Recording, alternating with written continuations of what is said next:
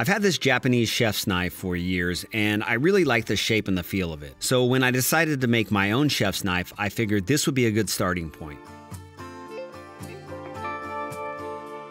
This Gyuto style knife that I'm making has a more blunt tip and the handle is more angular than my old knife. I came up with the idea to give the knife a yin-yang look, so later I'll add white and black micarta scales with opposing white and black pins. I want a knife that doesn't require as much maintenance as carbon steel would, so I'm going to use Nitro V stainless steel. Now, working with stainless steel presented me with lots of challenges as the heat treatment process is very different and all the bevel grinding occurs after the heat treat.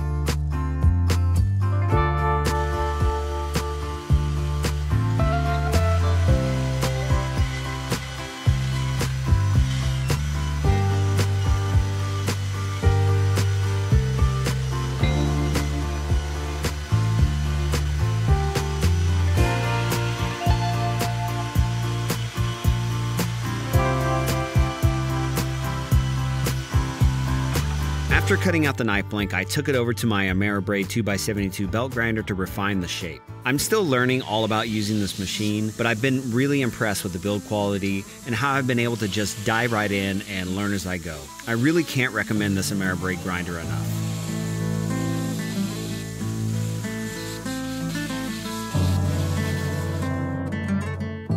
Here I'm quickly swapping out the tool rest for the small wheel holder so I can grind in the finger notch that's at the front of the handle.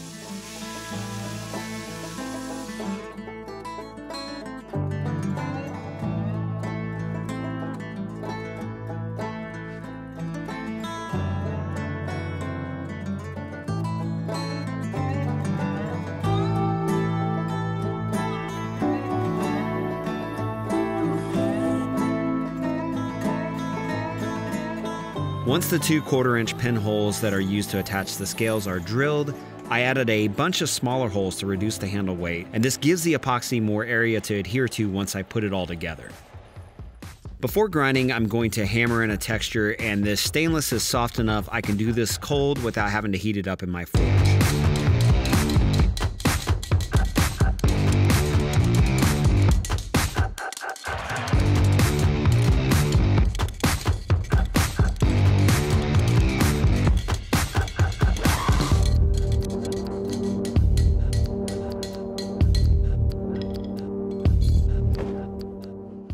Alright, before moving on to grinding, I need to fully heat treat this knife, and when working with stainless, this is done by making a steel foil pouch for the knife that's going to reduce the amount of oxygen that's around the steel.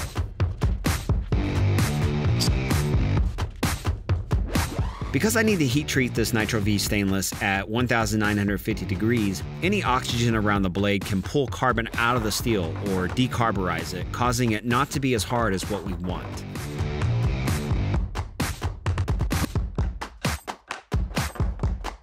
This foil pouch is going to create a mostly oxygen-free environment around the knife, and it's going to prevent a lot of that decarburization.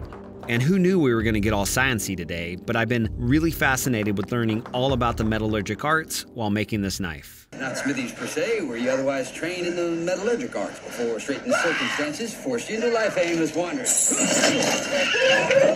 Here I'm adding some baby powder before placing the knife in the pouch, which should prevent the pouch from sticking to the metal during the heat treat. Now it's into the even heat oven to heat this blade up to 1950 degrees and then hold it there for 15 minutes. Here it's ready to come out, and this is where things get a lot more interesting. So here I'm quenching the knife between two aluminum plates, which are literally going to suck the heat out of the knife rapidly. I also used an air hose to help this process along, and after only a minute or so, it's gone from 1950 degrees down to about 130 degrees. Cool enough that I can safely pick it up. I cut the aluminum pouch away, and here you can see the benefits of using the baby powder, as it didn't stick to the blade at all.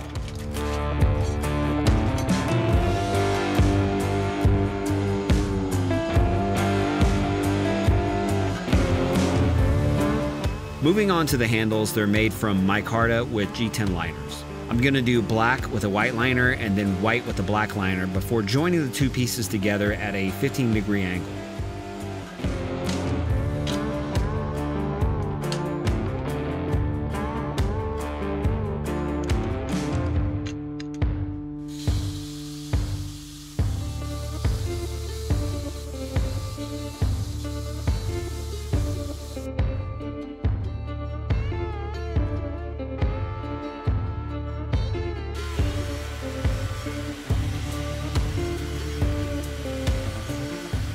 You all know I've been working with Total Boat for a while now, and I'm excited that they finally have some 5-minute epoxy. I'm going to throw a link for this and everything else I use down below, as well as a discount code.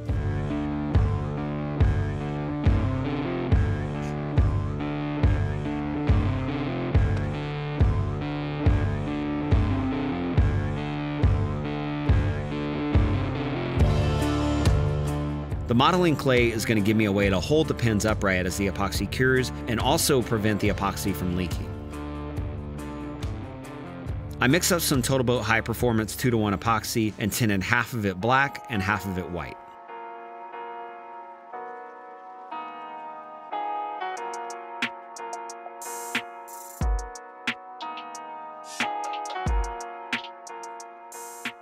I picked up some of this plastic tubing, I think it's medical tubing, and a syringe, and I can use this to pull the epoxy up through the pins and then hold it there while it cures.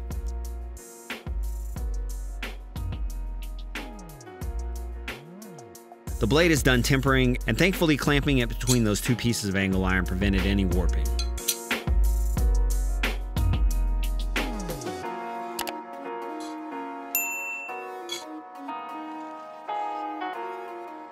So this is only my second knife, and I'm still pretty reliant on using a bevel jig.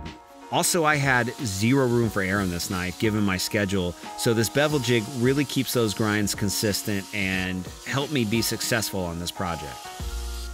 First, I'll rough in a steeper angle bevel and then take the grind to those marks that I just scribed in. I'm being extra careful here not to allow the knife to heat up too much by dunking it in a bucket of water after every few passes. If I was to ruin the heat treat now, I'd have to start this knife all over. I got the first grinds in without any problems, but this was definitely slow, tedious work having to grind after the heat treat. I marked out the final grind line I was aiming for, adjusted the angle of the bevel jig, and spent what ended up being about 5 hours standing here at the grinder grinding in all these bevels. It was 5 long hours where I passed the time listening to an audiobook from Audible, who's the sponsor of today's video. You all know I spend a lot of time in the shop doing very repetitive tasks like this, and I've found getting lost in an audiobook helps me stay focused and sharp while absorbing knowledge, information, and even inspiration. Right now, my viewers can get your first audiobook for free, plus 2 Audible originals when you try Audible for 30 days. Just visit audible.com/JonnyBuilds or text JonnyBuilds to 500-500. Now, Audible originals are exclusive audio titles created by celebrated storytellers from worlds as diverse as journalism, theater, literature, and more. Now, being the new year, one of my goals in 2020 is to learn 10 new build processes this year, starting with this knife that I'm making. I recently started listening to Every Tool's a Hammer by one of my favorites, Adam Savage, and it's given me the motivation to step outside my comfort zone and learn some new things. Audible is issuing a challenge to current new members. Just finish 3 audiobooks by March 3rd and get a $20 Amazon credit. It's really that simple. Finish 3 by 3/3 and get $20. You don't have to enter anything, and Audible's going to keep track of all your progress for you. To get started, just visit audible.com/JonnyBuilds or text JonnyBuilds to 500-500. Thanks, Audible. Now I've got the bevels in, and I'm going to work my way up through the grits all the way to 1000 grit to get a good polish on the blade and get rid of any big scratches.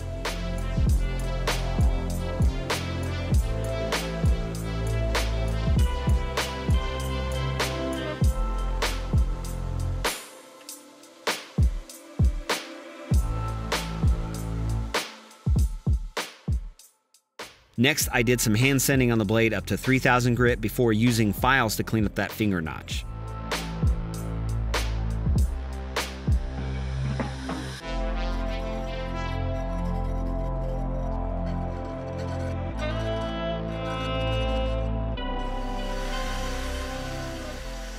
Back to the handles, and I clean up the excess epoxy after the first glue up, and then ground in a 15-degree angle where the white and the black pieces of the handle meet.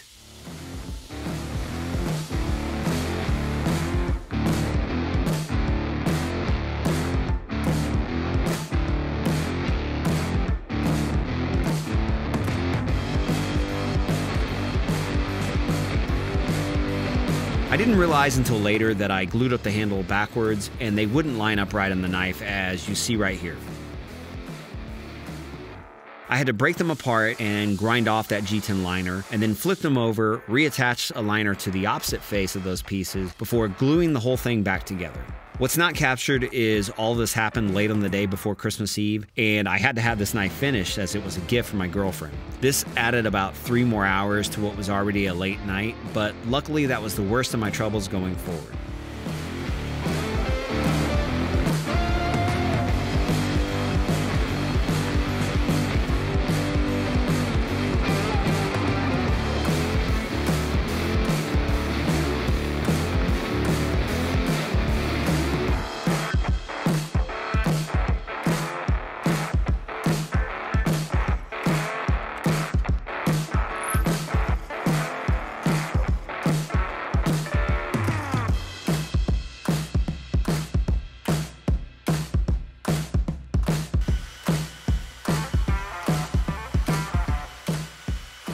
With the pinholes drilled into the scales, I cut them out of my bandsaw before temporarily attaching them to the knife to sand them both flush.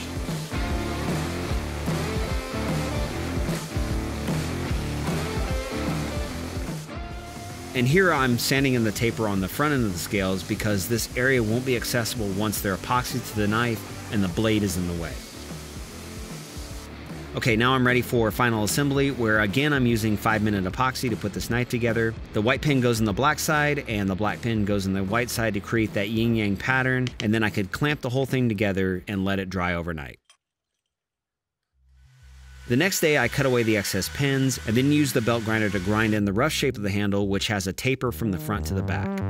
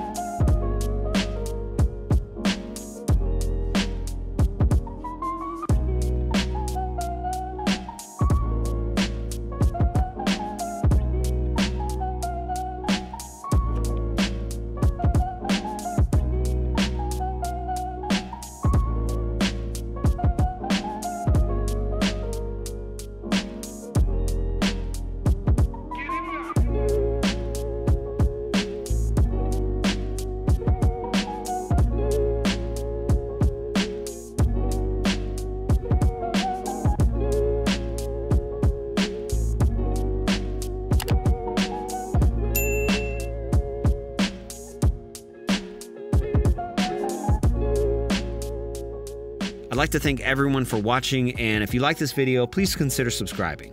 So leading up to this project, I watched a lot of the Simple Little Life YouTube channel, and he has great tutorials and explanations about knife making, and several specifically about working with Nitro V stainless. His channel was a huge help, and I'll link it below, and I recommend you go check it out. I'd also like to add a special thanks to my Patreon supporters, especially my top patrons: Matt Varughese, David Britton, DFM Toolworks, Maker's Best Friend, and Lex the Historian. If you're interested in supporting this channel and the perks that come along with that, please check out my Patreon link down below. All right, thanks for checking this one out, and I'll see you back here next time.